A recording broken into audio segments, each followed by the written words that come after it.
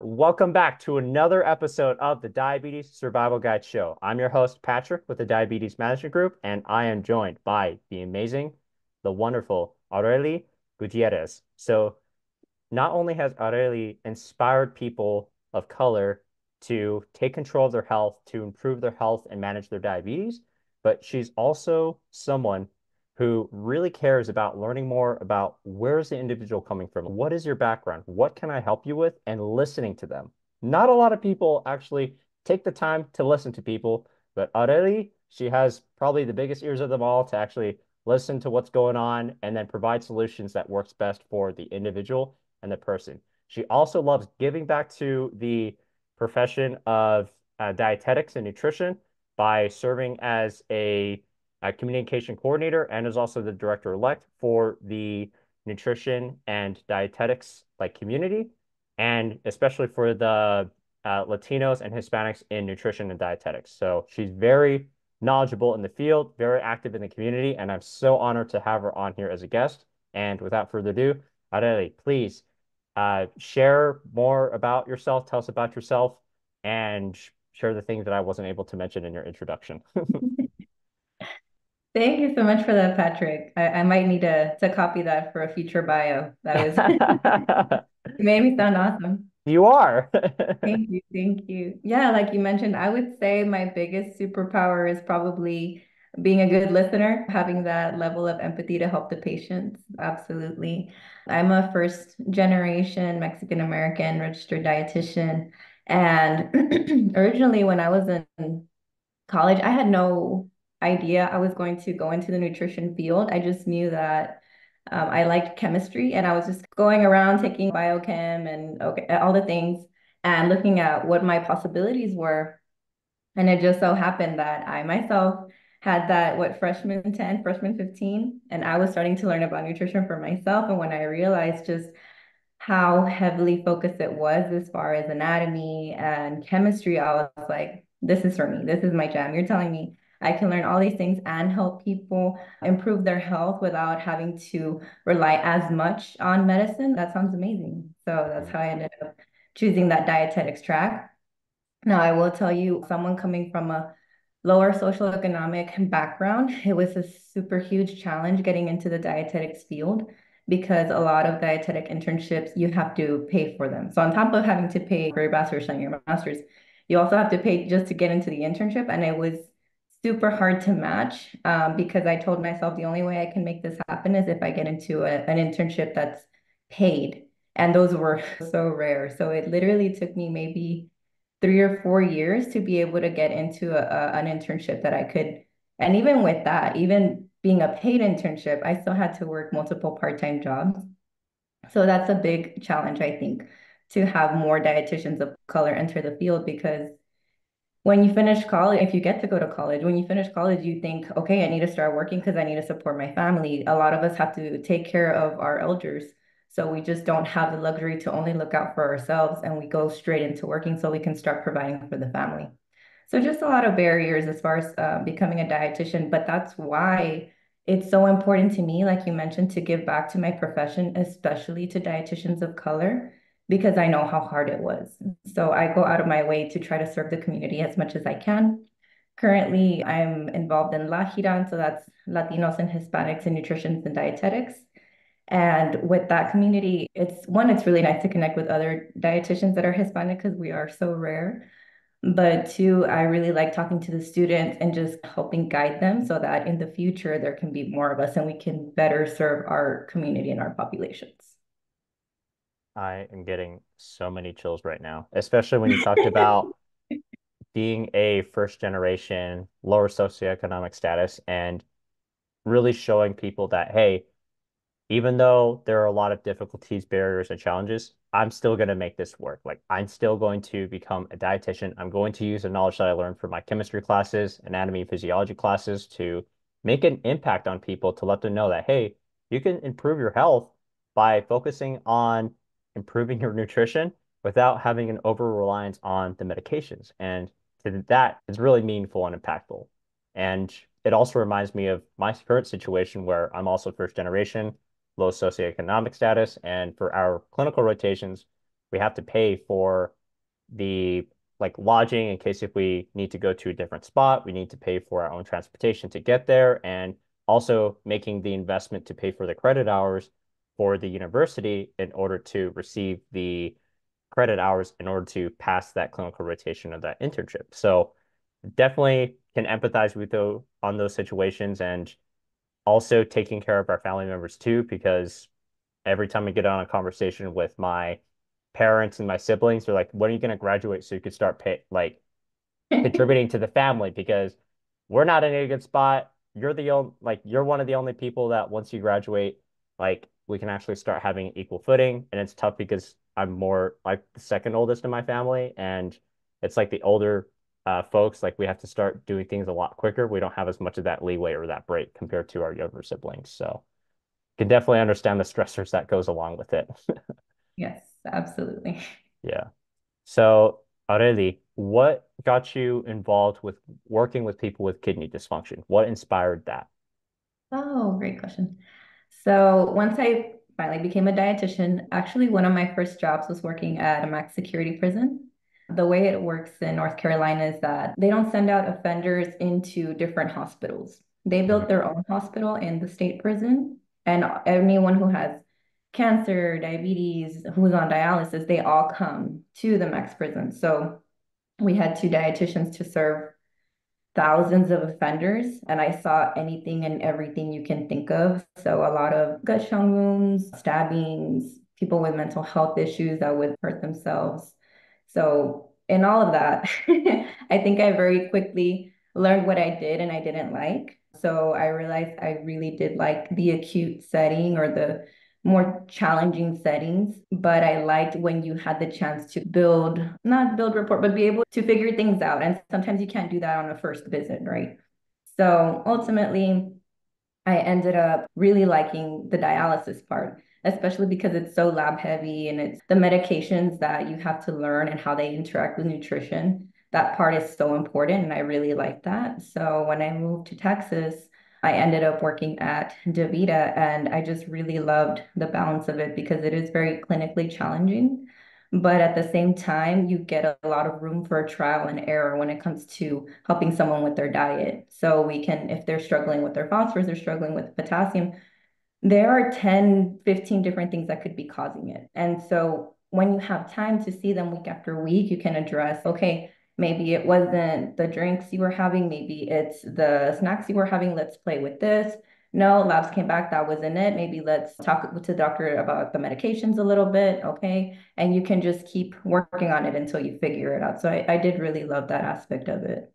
Oh gosh, that is crazy. It sounds like you're playing detective mode to figure out, okay, what's going on here? How can we improve your health? How does these different factors affect your blood work and your lab values? And what changes can we make so that we can improve those markers for the next lab result? Or figure out what is it going to happen on there to see if it has a net positive effect or a net neutral, and trying to figure out how they can give them the information so they're more informed about what affects their body and how they can do a better job in taking care for it, right? Yes, exactly. And another thing that I really liked about working in dialysis is that there are such few Spanish speaking renal dietitians and so many Hispanic patients or patients from South America that need to see a Spanish speaking renal dietitian. So whenever I would start at a clinic and there were Spanish speakers, like you could just see the relief in their eyes because they've gone so long, they have so many questions, and there's really not someone that can properly address it. Because even when you have a translation line, the translator doesn't understand dietetics. So they do their best to try to explain what the doctor is saying, but they don't really know what a starch is versus, what. So it's just a lot more confusing to use a translator, but obviously a lot of clinics do what they can with what they have. But just being able to have a Spanish speaking dietitian, there's just a lot of patients that were able to better express like their struggles and to ask the questions that they needed to get the information. But again, knowing that there's such few of us, that is really what made me start my Instagram because I can only reach one or two clinics. That's what my census is, but there's so many Spanish-speaking dialysis patients that need this type of education. So that's really when I started putting more information, just general information out there, and made myself a resource if people were interested in learning more. Mm. Mhm. So awesome that you found, hey, I want to share more information to the people who are out there, the Spanish speaking populations who need this resource or need to learn more about it, and deciding, hey, let's make this broadcast on a worldwide basis. That's very awesome.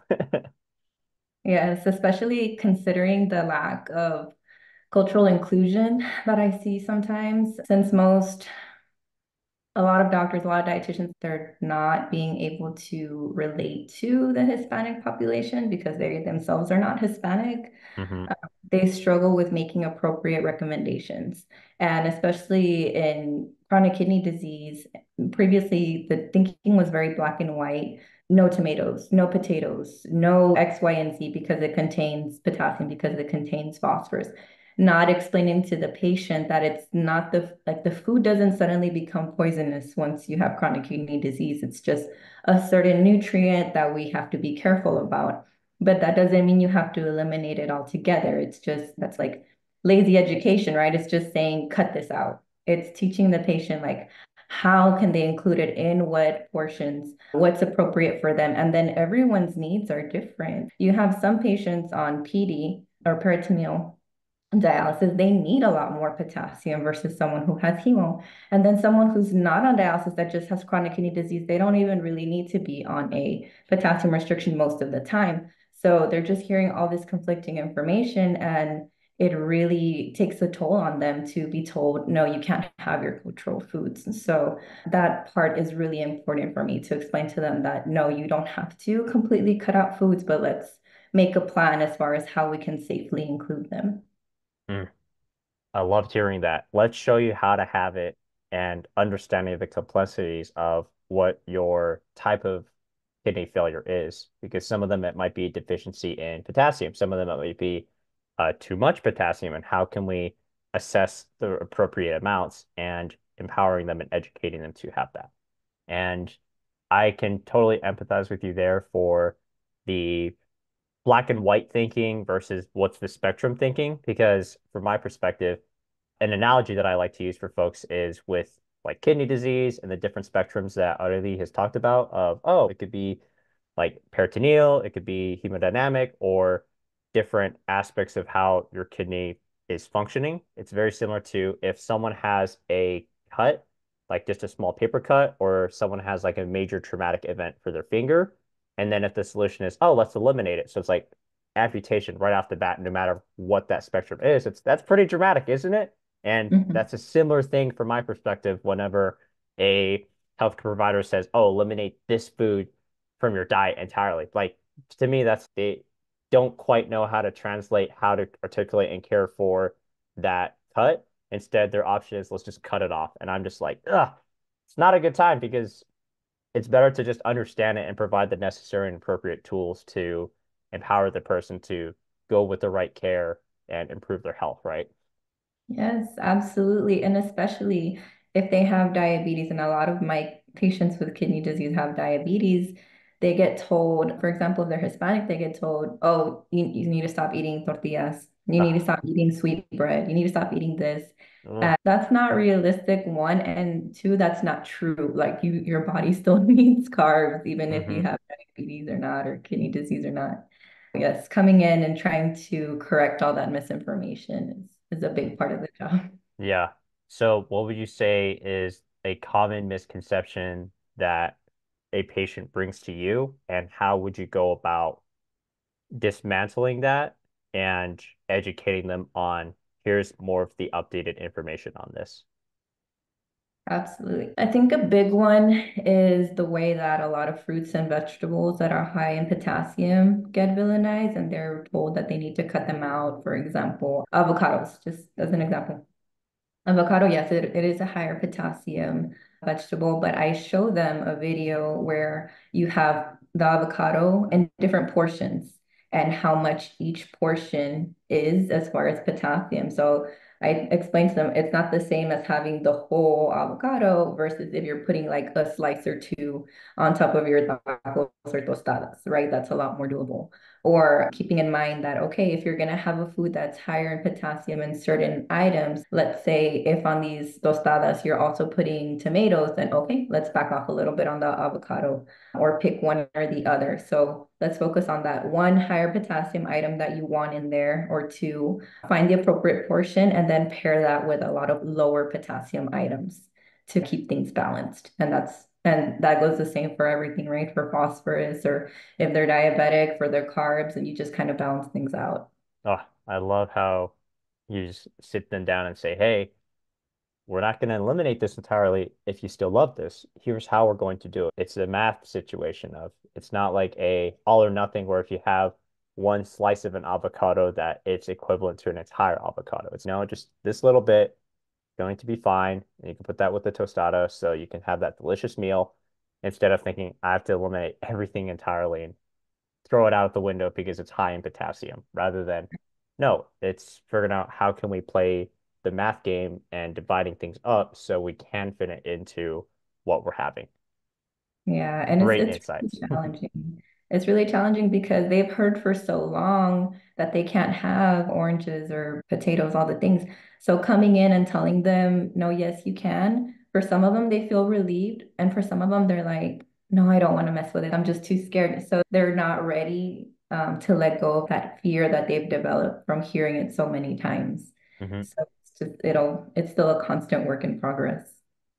How do you help someone who has that fear and being able to dismantle that?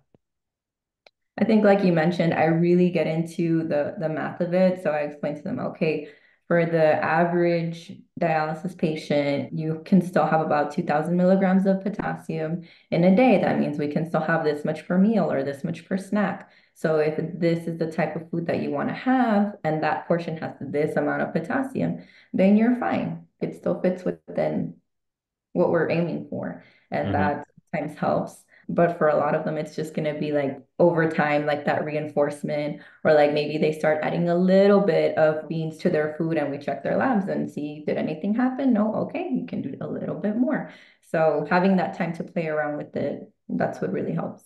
Mm, sounds good. Just gradual exposure, gradual positive reinforcement, and showing them here's the numbers, and let's be smart about the numbers. And then if they still don't believe it, using those lab values to say, let's experiment and see. And then if it doesn't change that much, then they're like, see, we're doing good. Exactly. Oh, goodness. Thank you so much for sharing that. Now, I know you have an awesome podcast called the Food Culture Curious Podcast. I was wondering what inspired you to make that podcast? Yes, absolutely. I think because of my own experience with just how challenging it is to have a kidney diet that's culturally inclusive, I similarly wanted to learn more about other cultures so that I could make their kidney diet culturally inclusive. And then I realized that spreads to every single type of diet that we have. So whether that's IBS or diabetes specifically, like everyone would benefit, especially since most dietitians are not dietitians of color. A lot of healthcare professionals would benefit of learning about different cultural foods and how you can work with the patient as far as like the examples that I just gave you. I still have dietitians that to this day who are not kidney dietitians that'll ask me, how can you encourage patients to eat tomatoes? How can you encourage patients to eat bananas? Isn't that dangerous? And it's no, let me show you. Let me show you one, yes, it's doable. And two, this is very important for people of my culture. So having all of that, I wanted to learn more about different cultures. And in Davita, there's so many, at least in Houston, thank God. In Houston, there's dietitians of different backgrounds. So I asked them, okay, would you be open to having just a discussion with me about your cultural foods and how you would help someone of your population with their kidney diet? And then from there, I started interviewing other backgrounds and having people reach out to me on Instagram that they wanted to be on the podcast, interviewed them about their cultural backgrounds and their niches, which are so different. Some of them is women's health. It's just the variety goes on forever and ever. So I just really like learning about all these different cultural foods and being able to ask them questions and improve my own knowledge so that I can be a better dietitian and whoever's listening can also be a better healthcare professional and helping people of different backgrounds.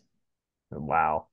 Y'all's Mhm. Areli is a superstar. Having people reach out to her, hey, can I please be on your podcast so I could share what my stuff is? And Areli's also amazing because she's continually growing and using that as a way to share the things that she's learning, to share the guests who are sharing their expertise and knowledge, and just letting people know and understand, hear, see, feel, and really get involved with how diverse food culture really is.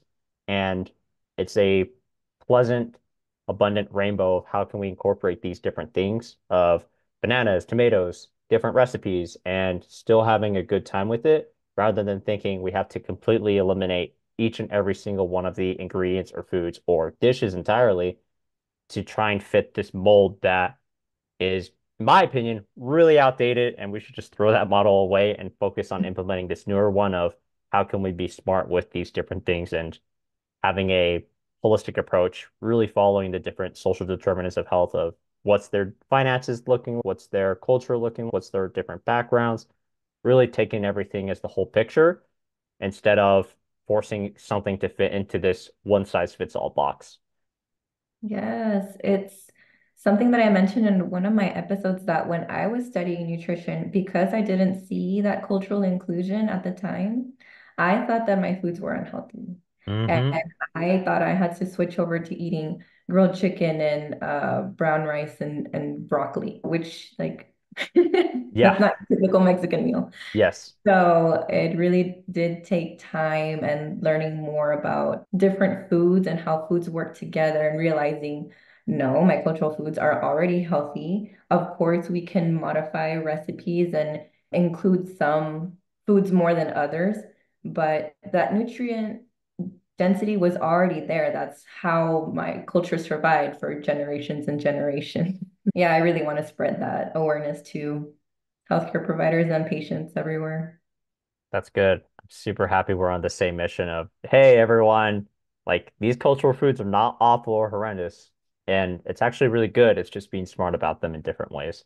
Mhm. I was working with a client last week and she was explaining how I know Mexican food is bad, but then I challenged her and said, what exactly is bad about Mexican food? What are the components that they're eating? And she's like, I'm eating the beef with it. I'm eating the like corn tortillas. I'm eating the beans on there. I'm like, isn't bean rich in fiber and protein? And she's like, yeah. And I'm like, isn't beef also high in protein that we need? And she's also, yes. And I'm like, corn tortillas. Do you know how much fiber is in a corn tortilla? And she's, I'm not sure. I'm like, it's a pretty good amount, actually. So then when we broke it down by each of those ingredients, she took a second and thought, oh my goodness, Mexican food is good for me. Like it's packed with Yeah. fiber, it's packed with protein. Like you get a decent amount of carbs too, that it makes this good balanced meal. And for people to say that it's awful and bad, I'm like, let's break it down to the science. What are the nutrition highlights for each of them? What are the different macronutrients? What's the micronutrients? And once we look at that, it's a pretty good spectrum. They realize, oh, it's actually not bad for me. Like it's actually good for me. Then I'm just like, exactly. Can't be going in with this preconceived notions. Like, let's look at the numbers and then let's go from there. Because nothing's really bad or good. It's just a matter of how can we fit the different macronutrient needs that we need and Mhm. how can we find the appropriate food sources and ingredients to fit them all together to achieve the goals that we're looking for our health. Yes, that was a beautiful way to put it. Couldn't Yep. have said Hmm. it better. All right. So, Areli, what is your best success story with a client? I want to say it's not one major success, but more like 1,000 mini successes. I've been in dialysis almost 5 years now, and I've had, gosh, I don't know how many patients at this point. And it's always something that maybe other people might think is minor, but is very important to them and can really help in the long run. Just to give a few examples would be patients. I have a Hispanic patient that really wanted to have Mexican hot chocolate, right? And then hot chocolate or chocolate in general already has some phosphorus and potassium to it. So they'd already been told, no, you can't have hot chocolate. No, you can't have Mexican hot chocolate. So be able to talk to them and explain, actually, this portion, one, is okay. And two, there are different brands of Mexican hot chocolate. Some of them have added phosphorus, which we really encourage that they avoid because it's so highly absorbable. And some brands don't. So just being able to educate them on the brands and saying, okay, let's choose this brand and let's have this portion. And then, yes, you can have your Mexican hot chocolate. And something like that is just, to them, is so meaningful. And if we can do that and it doesn't impact their numbers, then they're great. And I think just those little interactions that I have with them every day, being able to address their needs and make the kidney diet more sustainable for them is that's what's really meaningful for me. Mm. Sustainability. I'm sure everyone's heard that. I'm sure everyone really saw that message, really felt that message that as long as we're consistent with it, each of those little bits, and that's what I loved hearing about it, the small cumulative successes to show them, hey, here's how you can enjoy your hot chocolate. Here's how you can enjoy being able to incorporate these rather than saying this, you can never have it anymore. That's really impactful for someone, especially for the memories that they might have with it. Like if they've had it as a kid, as a reward, shared it with their family members, and is all a great collaborative time. That when they say, oh, you can't have this anymore, it's like literally cutting up all of those positive memories that person has had with it, throwing it all out. And it's just saying that, like, how does that affect somebody? Yeah, it definitely brings down their morale. I had one patient who I was talking to them about organic versus inorganic phosphorus and how it's okay for them to eat beans. And they told me, I haven't had beans in 15 years since I started dialysis. And they were so excited to go home Mm, and have some beans. But that broke my heart. I was like, oh my God, I can't imagine going so long without one of your staple cultural foods. exactly. Oh my goodness. It's like imagining your, and from my perspective too, if someone says, hey, you can't have this, like they're constantly thinking about it now. Oh, now I really want this because everyone, there's a part of them that's, if you tell them that we can't have something, a part of us is like, oh, you think that I can't have it? It's that challenging perspective in the situation that they really want to try and get it now. So instead of exactly, then imagine being in that patient's shoes where 15 years of not having what they want, and every time that they see it, it's that conflicting thing of now they have a negative emotion or ties with it, but then all of their past positive experiences that they still have tied with it, that it's very conflicting and it's just really demoralizing and really affects the psyche. Whereas instead, if we're able to say, no, let's show you how to have it appropriately, let's look at the numbers, look at the brands, opening their mind to say, showing that you can have this despite being on dialysis to improve one's kidney health and those circumstances that you can have it. Let's be smart. Yes. All right. Alrighty. What has been the hardest lesson that you've learned since starting your journey as being a dietitian, and what did you learn from it? A big challenge for me was, I think, a part of you wants to come in and fix all their problems for them. And you think by giving you all of this information, this is going to solve everything. Some part of you is, okay, this is what you need to know. And now it's not going to be a problem anymore. But learning that, just how if somebody was trying to tell me something that maybe probably should be doing, but following through with it might not be that easy.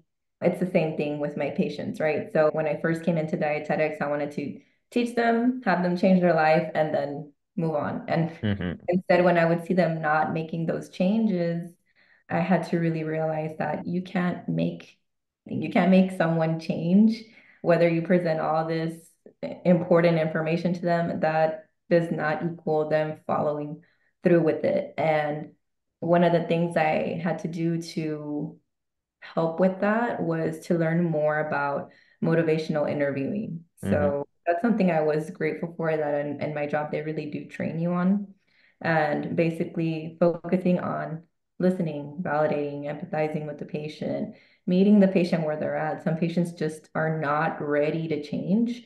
And some of the patients, especially if they're newer to dialysis, it's still not real for them. They're still in Hmm. that denial phase. So they're not going to be gung ho about making these changes to their lives. So, really listening for when they are ready and not giving up on the patient is very important because, especially when you're in dialysis a long time and you see the same patient week after week, it's important that you don't just dismiss the patient like, oh, that patient is non-compliant. They're never going to listen. No, every week you still offer the information, you still engage with them, you still build that rapport, and you still try because patients will surprise you. A patient that hasn't been doing well in a couple of years might suddenly, all of a sudden, have a new reason to change. Like Hmm. maybe, and this is just examples that have happened in the past. Like I've had patients that they needed to foster their grandchild. So now they felt, okay, I really need to get myself together so that I can be here for my family. So their motivation might change and now they might be more willing. Or let's say they're getting a little bit closer to getting their transplant. That's really going to help their motivation because now they can see the light at the end of the tunnel. Hmm. So never giving up on that patient. I had a patient, I remember, who never wanted to work on controlling his potassium. I saw him every week for maybe 2 years. And then finally one day he was like, you know what? Let me listen to what you have to say, and was actually able to improve his potassium numbers. And I remember thinking, never in my life did I think that this was going to happen, but the patients just surprise you. So even though it can be challenging for them not to make those immediate changes, to never give up because one day they might be ready. Yeah. And focusing on keep on having that patience and focusing on keeping that door open so when they are ready to change, we're ready to embrace them, welcome them in, and have a good time. That's good. Ah, very thought-provoking insights, especially with the thoughts that people's motivators will shift and it may not lean towards wanting to make that immediate change, but once the fire burns up and their motivation is now well lit, they can just make that change instantly. Like sometimes with that patient that it took them 2 years, like it could be shorter for some people who are ready to make that change now, Mhm. and just seeing the progress and seeing them really commit and go all into their health, it's such a rewarding experience.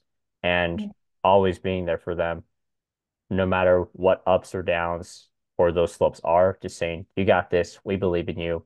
When the time's ready, it could be now or it could be tomorrow. Like we're ready for you to commit and really improve your health. All right, Areli, if you were to share one piece of advice to yourself when you first started your career and another piece of advice with someone of color who is recently diagnosed with diabetes and they are at risk of developing kidney disease, what would the pieces of advices be? For the first one, if I could speak to my younger self, I would definitely encourage them to network early, to reach out to the dietitians that they see and admire, and just from the very beginning, because over the course of my career, I feel like the biggest times that I've learned new information to help either with my business or with my patients, it's always been from dietitians that have already been there. Instead of making things harder for myself, it would have been better if just from the very beginning you reach out to someone that is already there and try to implement what they did. It can be very meaningful. And sometimes it's really just who was part of the opportunities that you learn about. Or I'd never even heard about LAHIDAN when I was a nutrition student. But there was a dietitian who I met at a conference. She was Hispanic, and she told me, have you joined LAHIDAN? And I was like, no, what's that? And she's like, it's literally a whole organization about Latino dietitians. And I was like, that sounds amazing. So just networking more with people that you think are making meaningful contributions. And then for someone who has diabetes of color and they're trying to prevent chronic kidney disease, I would say, if possible, try to work with a dietitian that is of your background. Because if you work with someone that doesn't understand the nuances of your culture and your holidays and your foods, it's going to be harder to make, not impossible, but harder to make a plan that you can stick to versus if you're talking to someone that knows where you're coming from and can sense certain pitfalls ahead of time, they might be able to help you better control your diabetes so that it doesn't get to chronic kidney disease. Or even if you are in the early stages of chronic kidney disease, there's so much that you can do to help prevent dialysis or at least delay it for a longer time.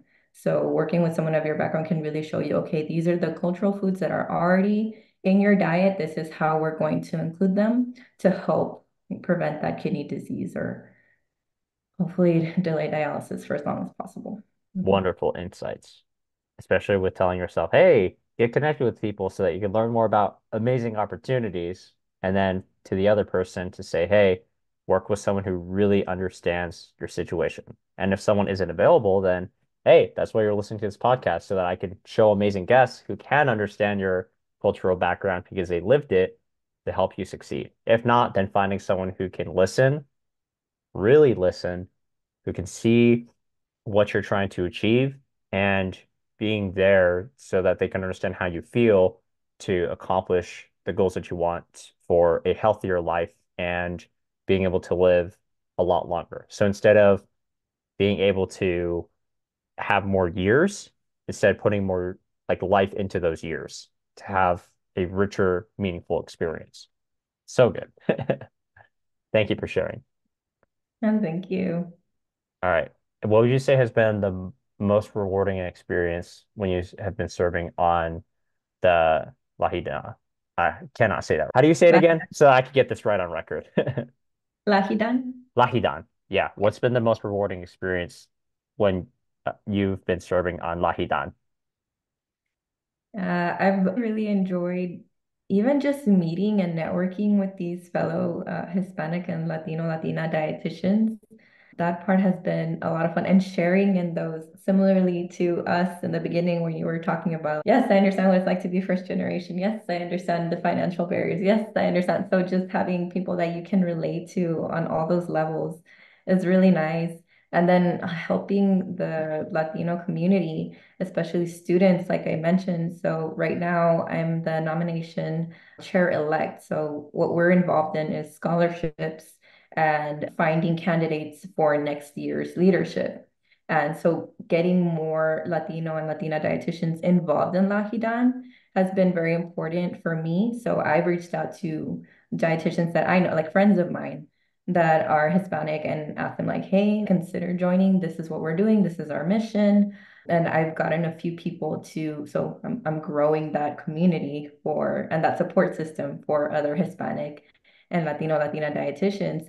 And then being able to go through that scholarship application selection process and helping one student make it to FNCE, which is like the Super Bowl for dietitians. It's our major conference. So it can be very pricey, especially for someone that's a student. So helping get one student to FNCE and helping reward dietitians that are making meaningful contributions to the Hispanic and Latino community, that has been very rewarding. Mm. So being able to give them that opportunity to say, hey, we know that the investment to make for these opportunities, not everyone may have the opportunity, and providing that bridge to say, when you're willing to invest into yourself by committing to these roles and being able to connect with other like-minded individuals to make a positive impact in this world, that we can sponsor you to go to these opportunities.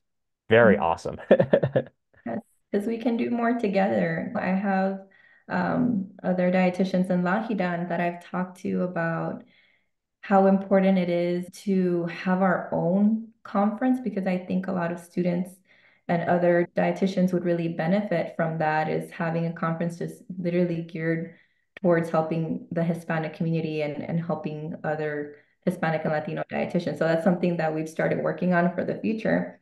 And I'm just excited because if we have the manpower, we can make amazing things happen. Sounds awesome. I can't wait to see how big that is too, and just seeing the highlights as well. Because I'm sure there will be some dancing that's involved and some awesome food that's going to be shown in those conferences. And I would love to see those highlights. Yeah, I'm a Zumba instructor and I've already taught a class for the organization, so I'm sure there'll be more. There we go. Happy to hear about that.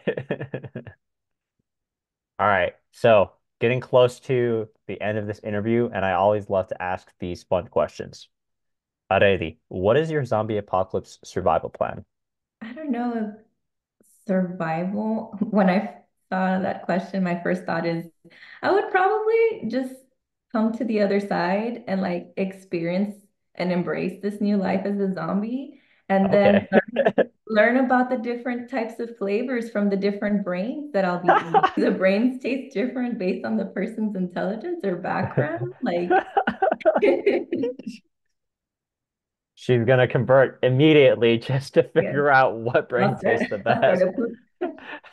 I'll start a podcast about being a Oh zombie, my trying gosh. out different types of brains.